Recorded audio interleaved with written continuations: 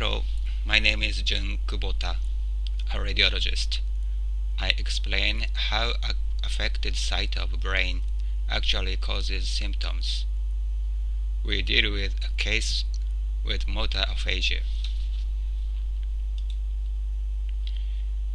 This is a CT image of a patient with cerebral infarction presenting motor aphasia.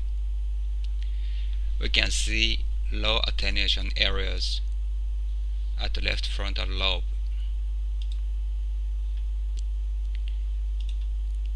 Motor aphasia is a kind of apraxia, which is the term given to disorder of conduction.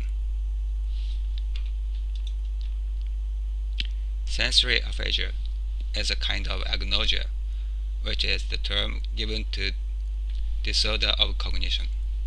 So, we deal with disorder of conduction in this case.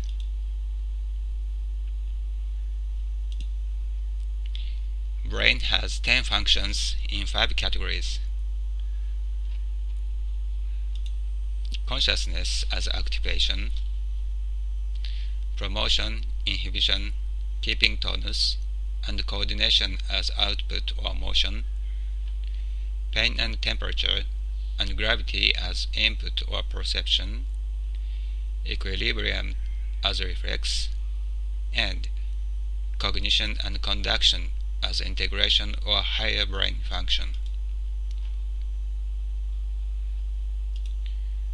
For convenience of explanation, cerebral hemispheres are compared to northern half of the Earth.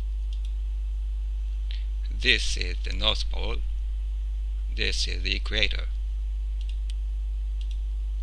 Anterior half painted in red corresponds to frontal lobe. Posterior half painted in blue corresponds to parietal, occipital, and temporal lobes.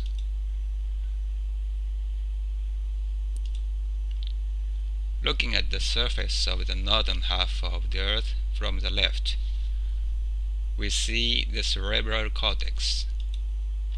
This is the North Pole, this is the equator. This is the primary motor cortex, or Brodmann's area 4. This is the premotor cortex, or area 6. The tract of conduction runs from area 6 to area 4.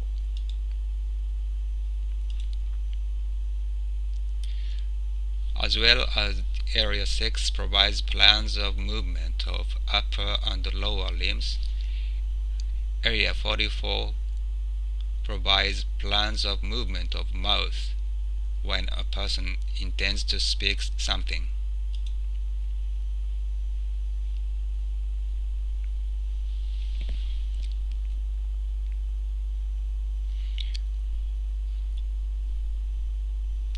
When area 44 is affected, plans of movement of mouth cannot be conveyed to area 4.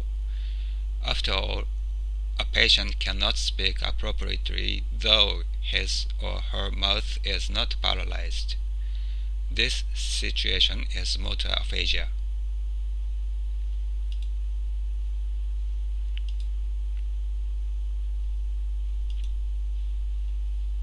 The affected site seen in CT corresponds to association field of left frontal lobe, including area 44. Therefore, the lesion causes motor aphasia.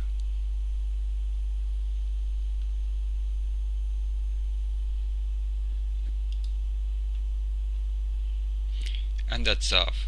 Thank you for watching.